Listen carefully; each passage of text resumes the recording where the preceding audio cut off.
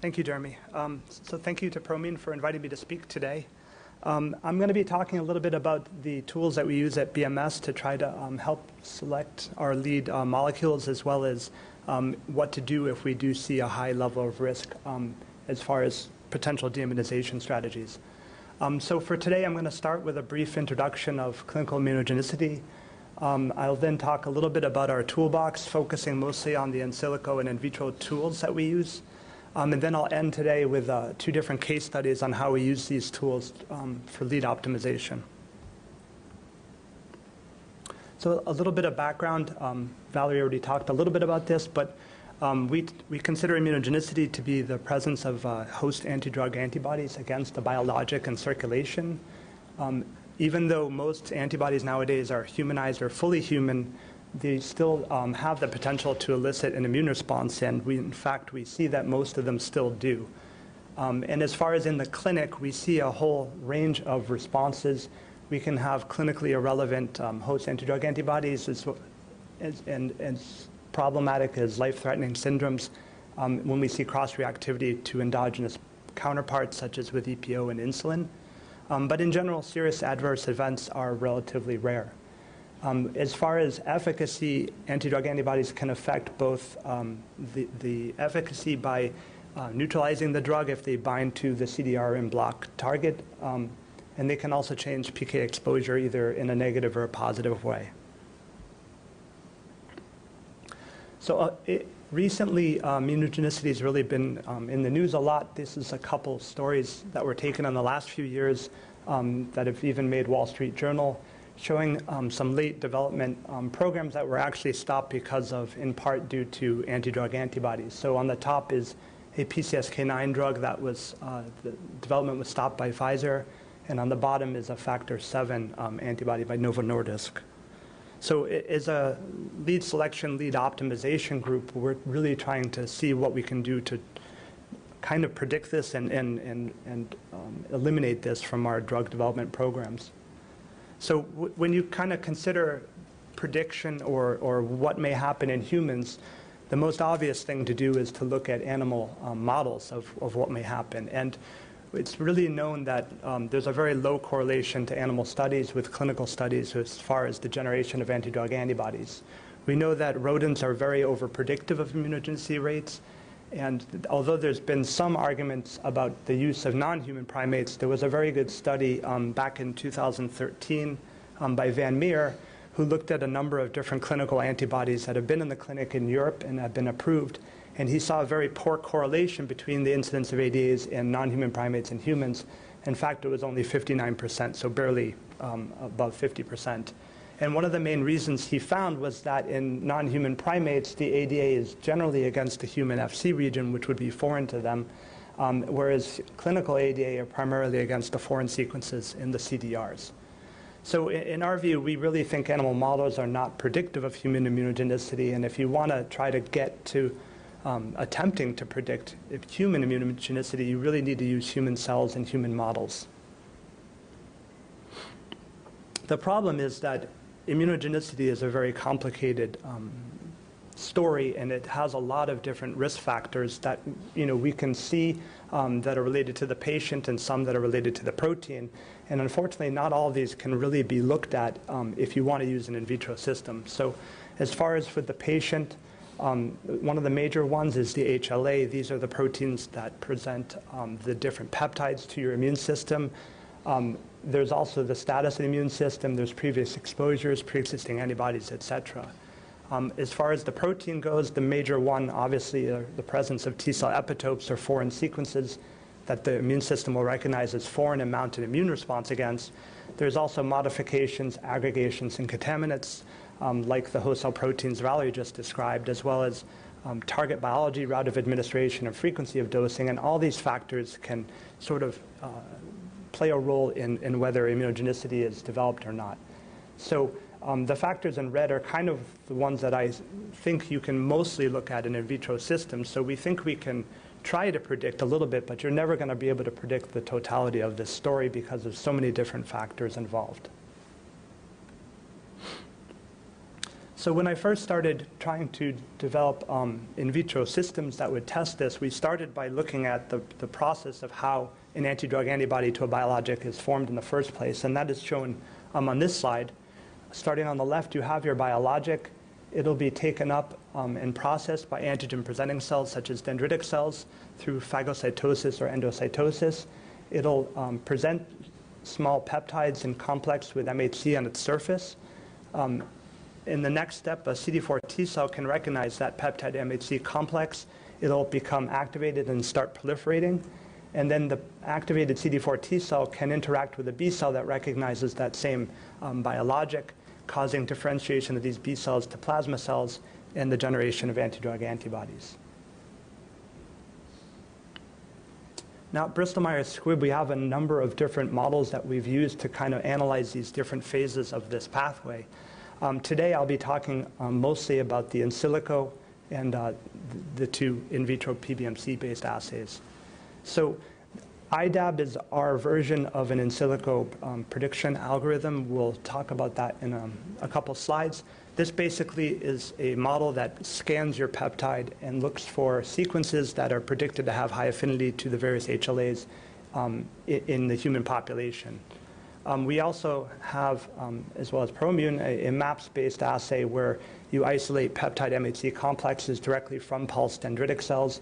You can elute out the peptides and then run an LCMS-based technology to identify the actual peptides that are presented. And these two assays kind of get at this first step of antigen processing and presentation.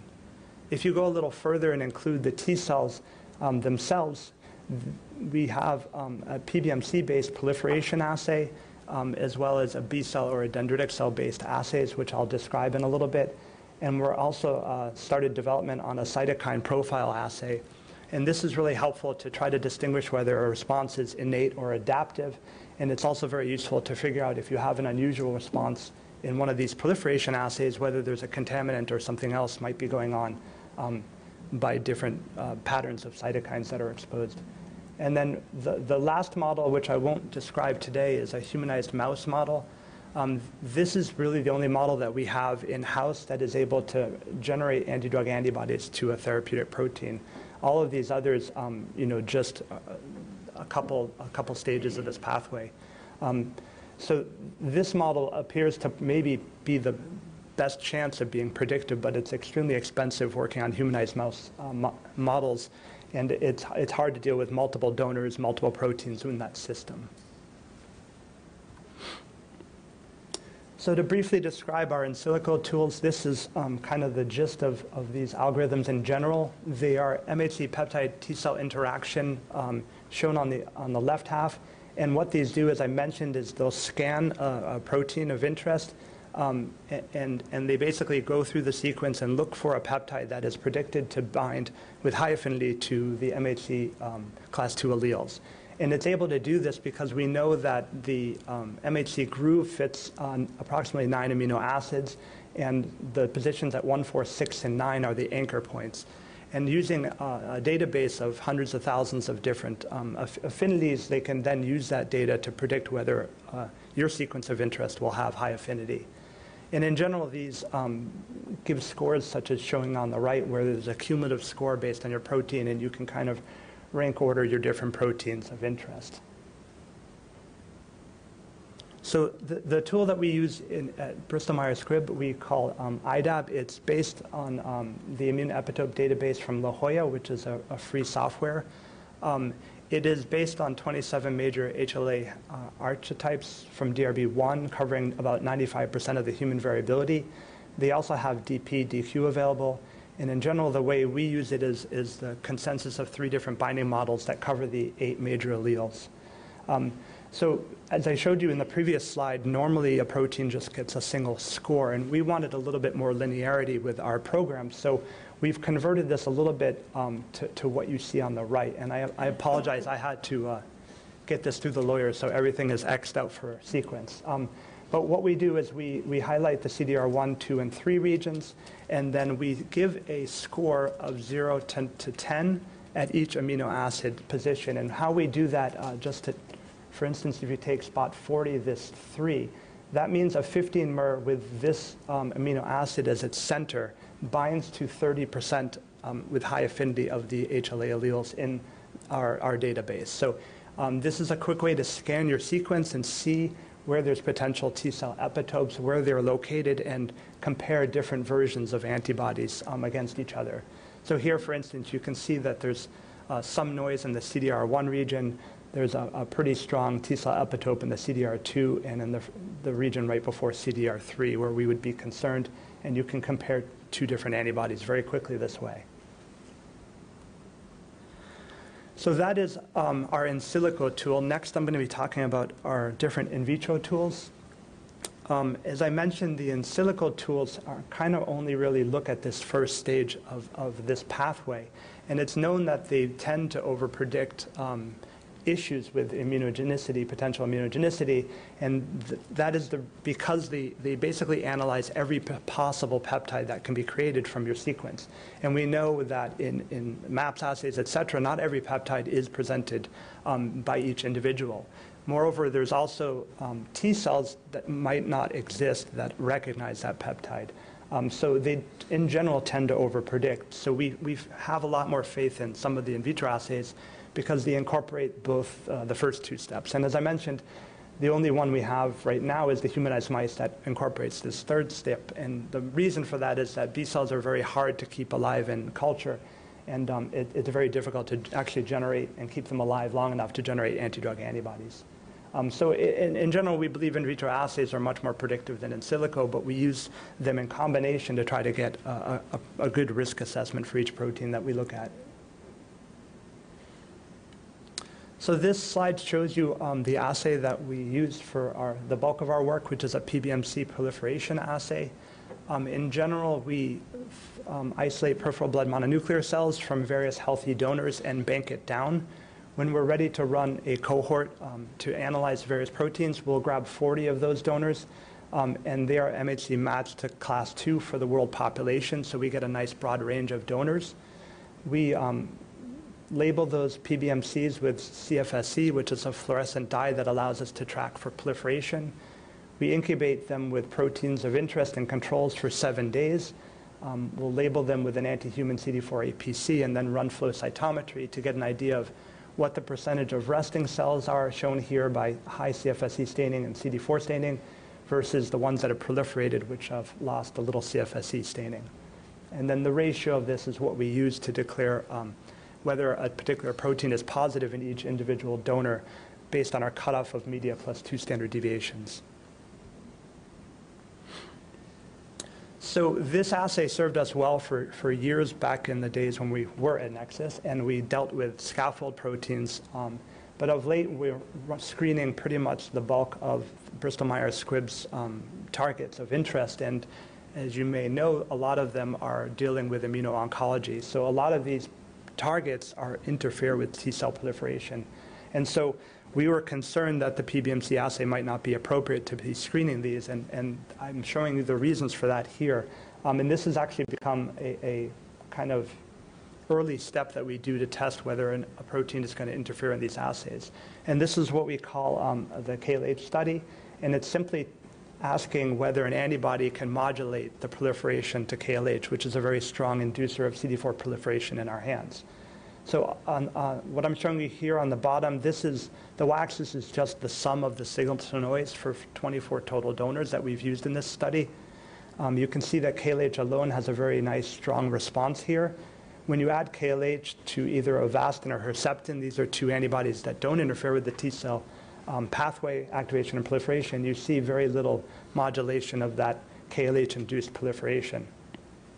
This is in stark contrast to what we see when we added MAB1, which is an inhibitor of a T-cell regulatory protein. You can see that the entire signal is lost completely. So clearly, MAB1 should not be risk assessed in this PBMC-based assay. So to get around that, we, a couple years ago maybe, started development on a dendritic cell-based assay.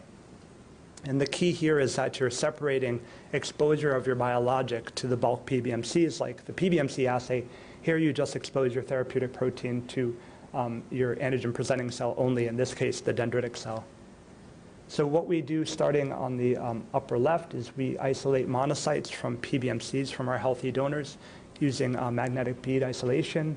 We differentiate those guys with a cytokine cocktail to create immature dendritic cells. Those guys are then pulsed with our therapeutic protein. The therapeutic protein is washed away, and then those cells are matured, creating pulsed mature dendritic cells. And those are the guys that we then add back to the bulk PBMCs from those same donors, label it with human CD4 APC again, a 7-day assay, and then look for proliferation of your CD4 T cells. And so just to show you some results on a couple different antibodies, I'm showing you on the left a PBMC KLH study where, again, we see very good responses to KLH alone, no modulation when KLH was added to Avastin. And then in this case, we added MABX. You see a pretty significant drop in responses, suggesting that it's inhibiting our PBMC-based assay. The same protein was then put in a DC KLH study. Again, KLH strong responses, Avastin with KLH strong. And here we've restored KLH-induced proliferation using MABX. So clearly MABX can be run in a dendritic cell-based assay, but should not be run in a PBMC-based assay.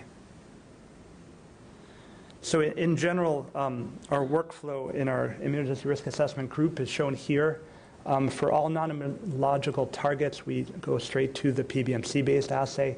If it's a potential immunological target or there's some other factor that we believe might interfere with that assay, we'll do KLH studies for the PBMC or the DC assay or even a B-cell-based assay where we pulse B cells.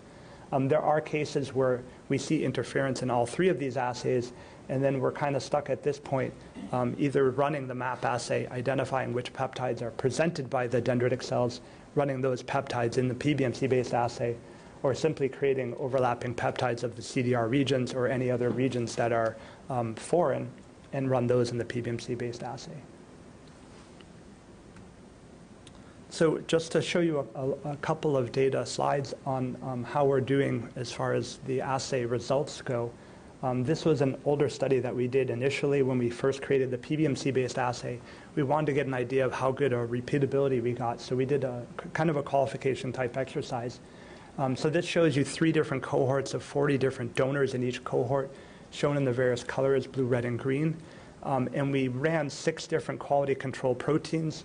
These were all scaffold proteins or adnectins based from our previous life at Annexus, as well as KLH and CON-A, which are 2 positive, strong inducers of CD4 proliferation.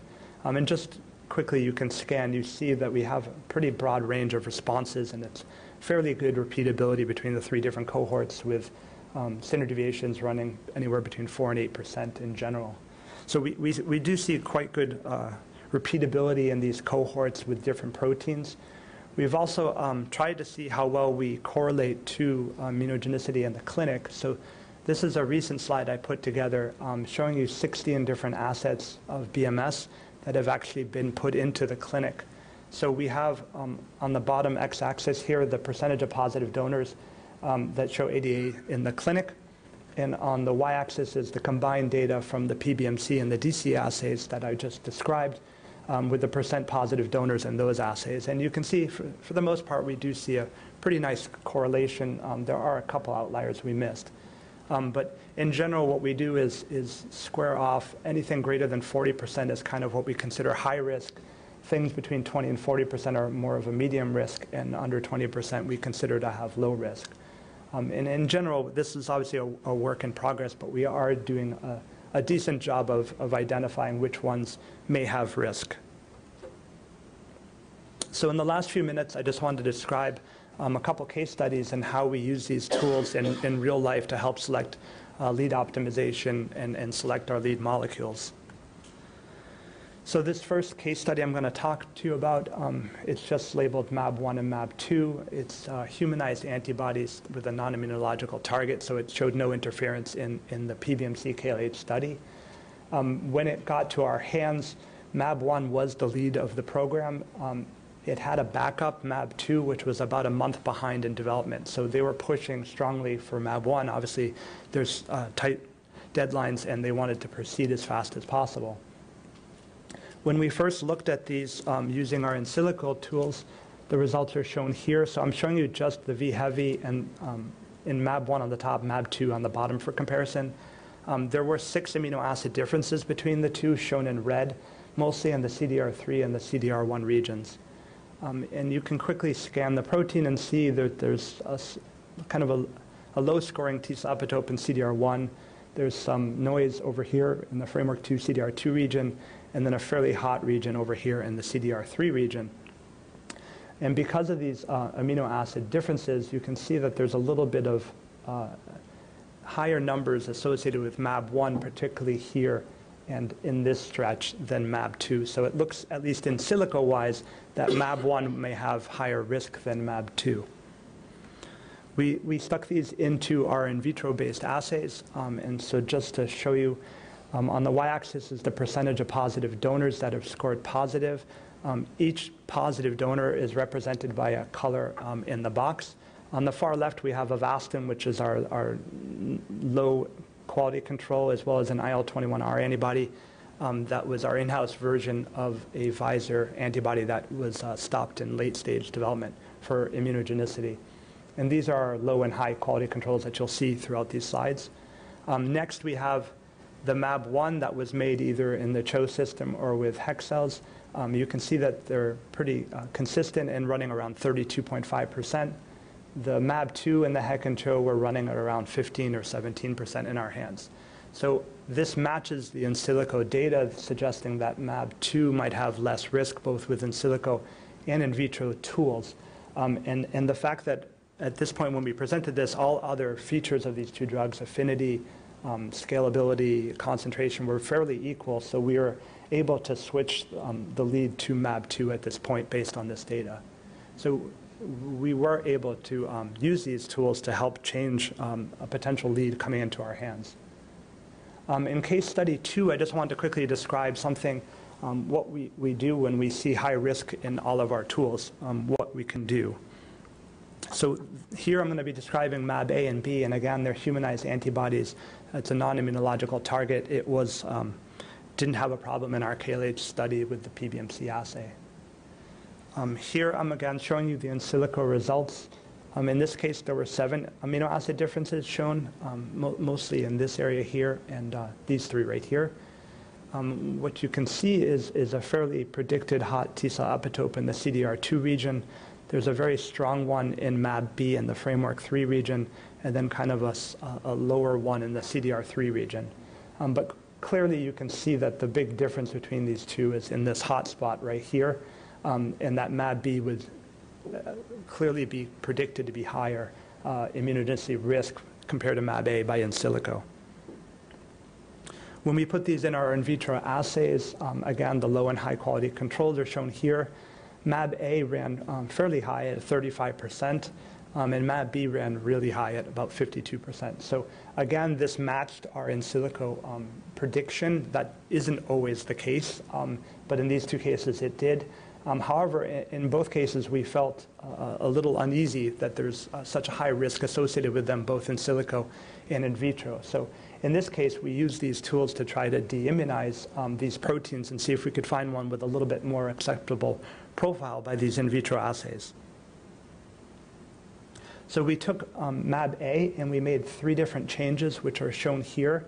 There was 2 amino acid sequence conversions back to wild type in framework 1, which pretty much eliminated this hot spot predicted by in silico. And we made a second one shown here, which eliminated this hot spot. And we made different variations of each, which I'll describe the results in a little bit. The second one that we did is for MAB-B, and here we made a single amino acid change here, which eliminated this very hot T-cell epitope that was not in MAB-A. So we simply converted this sequence to this sequence. So this allowed us to play a little bit and see which of these predicted hotspots have results and changes in the PBMC in vitro assays. And that's shown here. So again, the low control and high control are on the far left. MAB-A is, again, showing about 35% responses in our assays. And what's interesting is that we made 4 different mutations, one that had 1 and 3, 2 and 3, 3 alone, or 1, 2, and 3. All 4 of them were successful to some extent in reducing the risk and the percentage of positive donors in this assay, but it really looks like the only one that matters is mutation 3. When you added 1 or 2 or all 3, it didn't really change much. And I'm just going to go back. So 1 and 2 are shown here, and 3 was here. And 3 was the one that seemed to be important in the vitro assays, which is kind of a low-scoring T-cell epitope according to in silico. This very strong T-cell epitope didn't seem to do much. So this might be an example of a false positive that's predicted by in silico. Going back to that slide, on the right half of that slide, I'm showing you the results for MAB-B that again scored quite high, over 50%. And in this case, the mutation that we made didn't do anything. And interestingly, this was the one that created this very, very strong hotspot here. So again, this might be a case of a false positive in silico analysis. So it's very important to combine these tools to try to get at what is important and what's not important, at least in the in vitro assays that you use. So in the case of this protein, clearly this area seemed to be the one that was responsible for driving positive responses in our in vitro assay. And then that one was the one that we chose to move forward as the lead molecule. So to summarize, in silico and in vitro immunogenicity tools can be used to help de-risk biologics.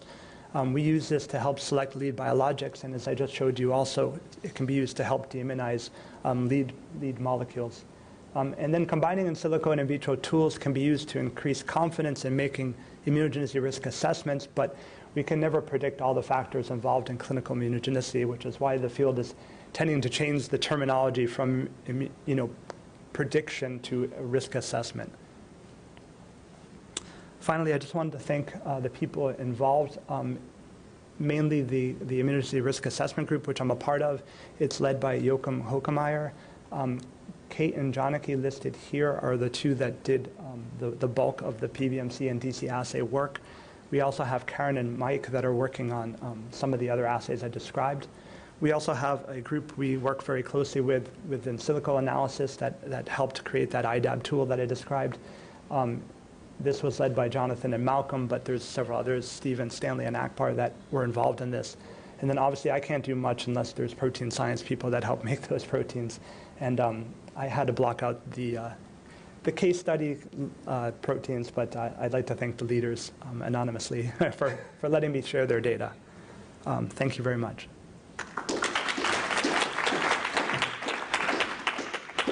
Great, thank you very much, Daron. Let's open the floor for questions. Hello, my name's Govinda. I'm from the BC Cancer Agency. Thanks, Daron, for the talk. That was really interesting stuff. I have two questions. So one, you show that by making those mutations or those single amino acid changes in the two case studies there, you can reduce the immunogenicity down to the levels of the negative control, which is still 10% of your donors that have some response. So is that the acceptable threshold? How is 10% sort of set as what's an okay amount of immunogenicity? And then my second question is this in vitro assay, it's obviously capable of giving you an indication of the frequency of immunogenic events that you would have in your patient pool, but does it give you any indication of the severity of those immunogenic responses? Okay, so the first question first. So in our hands, we tend to see about 10% almost with every protein as a general background.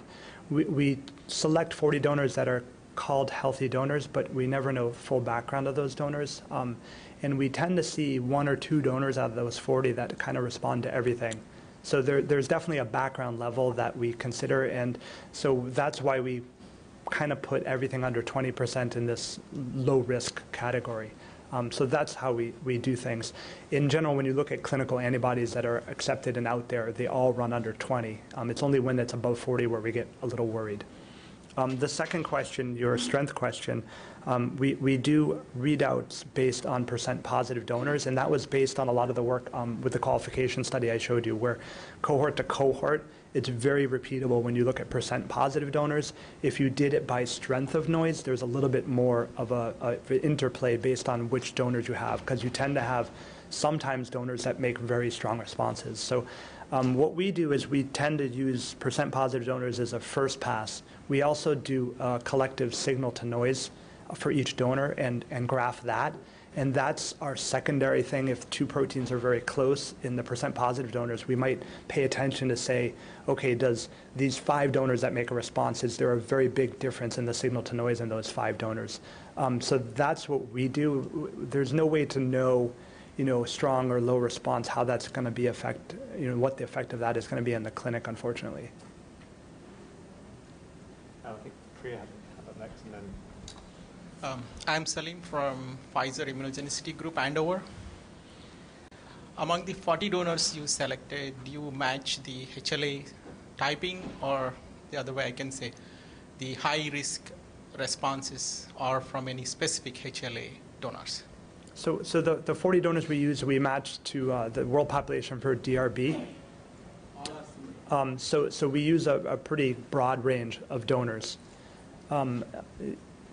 So we do, the second question, we do look for correlations to see, so say a protein has 20% of positive responses. What I do is I scan the different HLAs, and if it's not HLA associated, I would expect 20% across the board for each HLA.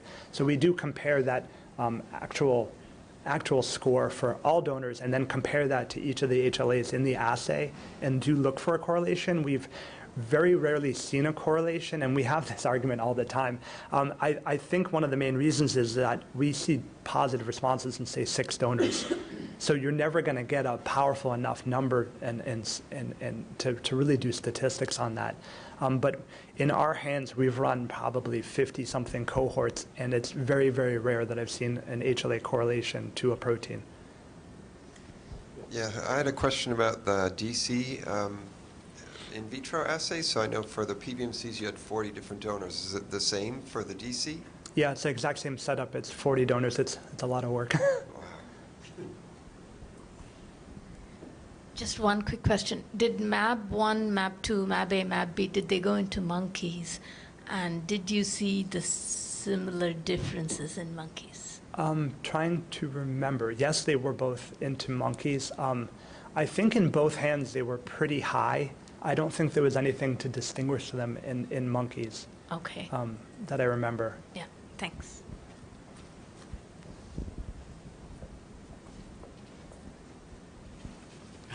Laurent Malherbe, I work with Lily. Thank you, a great talk. I have a couple of questions. I focus on the one I really wonder about. You mentioned the thought that some antibodies could interfere with the assay one way by suppressing an immune response, and you showed the KLH study, beautiful.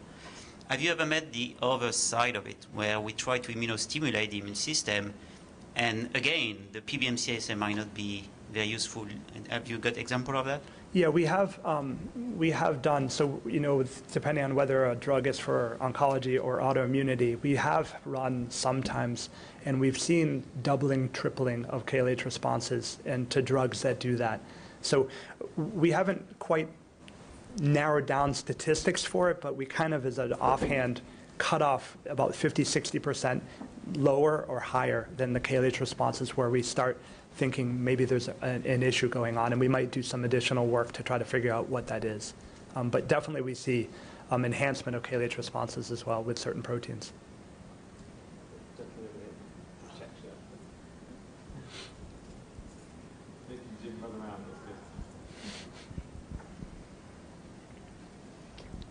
Hi, I'm Byung-Ha Lee from the Immunotech. For the mitigation strategy, you consider the epitope for the T cell. So do you still considering the epitope for the B cell as well? It's definitely something we've talked about, but we haven't done too much work on the B cell epitope side. From what I've seen, a lot of the deimmunization of B cell epitopes, it seems like it's if you get rid of the main B cell epitope, it just moves to a different spot. Whereas, at least in the deimmunization papers I've seen, if you get rid of the major T cell epitopes, you can make something non-immunogenic. So our work has been focusing on the T cell side of things. Yeah, just a quick question on the the proposition of re-engineering. I guess we don't see so many people re-engineer antibodies and really use the assays mainly as a sort of selector tool to choose, like in the first study that you showed, to choose between leads. I mean, from the point of view of your workflow, how can you talk how feasible it was to actually do the re-engineering and also, I guess, to do the revalidation that it still works, at the end, that you don't get any impairment in stability, binding, and so on? Yeah, for this particular case study that I presented, it was actually we worked with them very early. So we were, we work with anyone from, hey, this is our lead molecule, rubber stamp it and make it, see what the results are, to, wow, we might have a problem with this program. We want to work with you early. We have 30 proteins. And for that program, it was much more early. So we were able to work with them very early and scan, I think we probably scanned 40 different proteins of theirs. So it was immediately apparent that all their lead molecules had some issues in our assays. So we were able to incorporate that into development for that program. It's definitely would be an issue if it comes on later on. We haven't had that problem. We've normally done deimmunization either from programs very early or as a backup program for something that's moving on. Thank you very much, Daron. Thank you.